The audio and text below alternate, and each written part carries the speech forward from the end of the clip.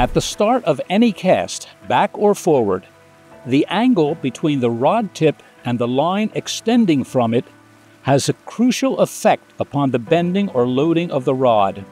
I have named this the critical angle.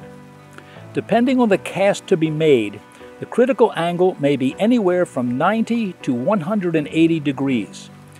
From a purely mechanical standpoint, 90 degrees is the least efficient, since the rod bend or load will be limited to the uppermost part of the rod, which may be adequate for shorter casts.